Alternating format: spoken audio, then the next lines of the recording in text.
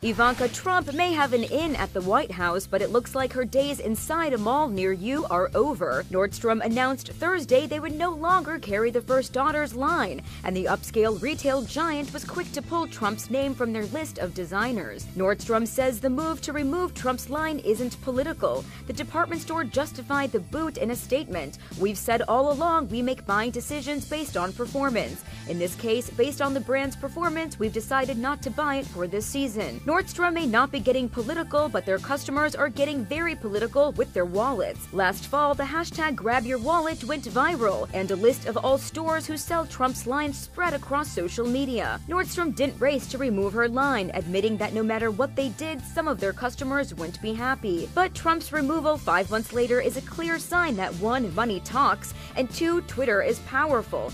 Ivanka understands that, right? I mean, just look at her dad. I'm Angelique Hockaday for Buzz60. Now you know, pass it on.